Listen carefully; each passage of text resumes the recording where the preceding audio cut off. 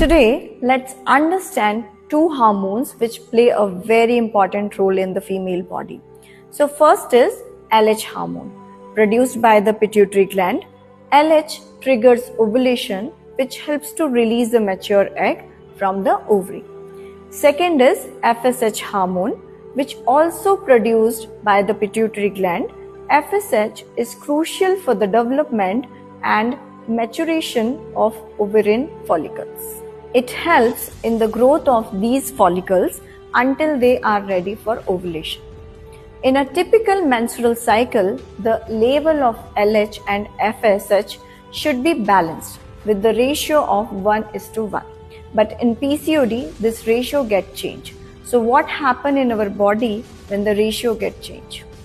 That I will explain you in my next video. So stay tuned with me and drop a heart in the comment box to get more updates.